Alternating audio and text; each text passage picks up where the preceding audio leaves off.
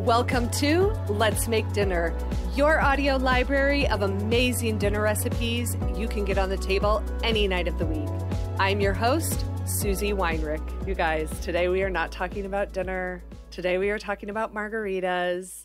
I mean, I'm a little nervous to make this episode because I love margaritas so much and I want you to love margaritas. And I want to make sure I'm conveying all of my tips and all of my tequila knowledge to you so that you can make the ultimate tequila cocktails all year long. Let's get into some tips for making the very best margaritas you can possibly make. I'm talking, okay, let me go over this first. I like a margarita that is very limey, that is a little tequila forward, that has just a hair of sweetness so that it balances the tartness of the lime. I've had margaritas that are way overly sweet that make you like have that lemonade throat. I've had margaritas that have no sweetness and the lime almost burns your throat. That is not what you want. You want just such a beautiful balance of flavors that you can taste each one, and each one is beautiful and delicious and not harsh. All right, if that doesn't make you want a margarita, I don't know what will. My mouth is watering, and I'm going to have margaritas tonight. So let's get started with this. First tip, you want to use kosher salt on the rim of your glass. This is not the time for your iodized table salt. You definitely want the kosher salt. It's going to be a little bit milder in saltiness. It's not going to be chemically like an iodized table salt, and it's going to have that nice, crispy, larger texture that you want around the rim of your glass. Next tip, use fresh limes.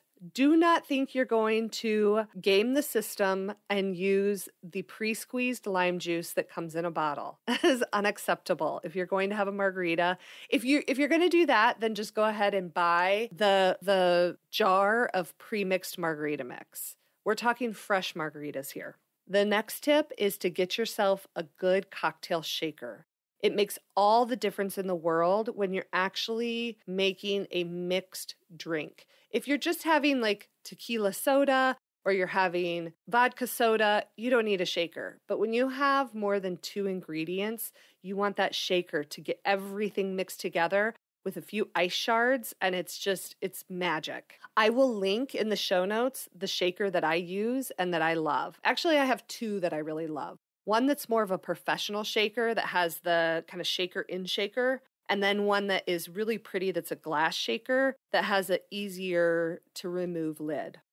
The last tip is the tequila. You want to use a silver tequila here. In a classic lime margarita, silver tequila is what you want. This is also called Blanco tequila. It's going to be the clear bottle of tequila on the shelf. When you're making a margarita, it's okay to just have a mid-level price ranged tequila. I like to use a Jose Cuervo Traditional.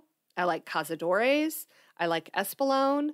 I also love Casamigos, but that's a pretty high price point and isn't totally necessary to make a good margarita. Now that you have all of my delicious tips, let's get on to making a margarita.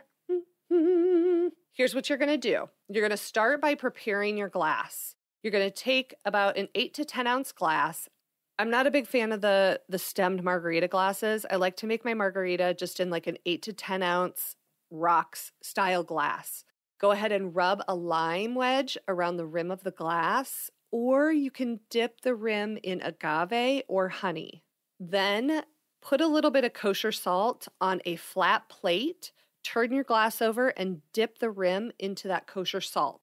Turn it back over and fill your glass with ice. You'll set that aside because now we're going to make our margarita in the shaker. And let me tell you, if you don't have a shaker but you still want to make this margarita, you can even use a mason jar. It's glass, so be careful when you shake it up, but it still works. Place a few cubes of ice in the cocktail shaker, and you're going to add 1.5 ounces of silver tequila, 1 ounce of fresh squeezed lime juice, 1 ounce of triple sec. I use a Cointreau, and then a 1/4 ounce of agave. That's just enough to give your drink just a little bit of sweetness. And I like to use the light blue agave, or sometimes it's just called light agave. It's a little less flavor forward than the darker agave that you see on the store shelf. Pop the lid on your shaker and shake it up for a good 20 to 30 seconds. Then you're going to strain it right into that prepared glass that we made earlier with the salt rim. Garnish it with a lime wheeler wedge, and that's it. Oh my gosh, your margarita is ready. Take a drink. It's so delicious. Sometimes I like to also top my margarita off with just like a splash or two of soda water. If you're having more than one margarita, you could certainly rim your glass again, but sometimes on the second, maybe even third margarita, I will just take a pinch of kosher salt and sprinkle it into the margarita and stir it around instead of having to rim my glass every single time. Now set out some chips and salsa and go enjoy your margarita. And if you would like a printable version of the recipe, I will put a link right in the show notes for you. Until next time, I hope this episode of Let's Make Dinner makes your cocktail time a little sweeter. Cheers! Wasted away again in Margaritaville.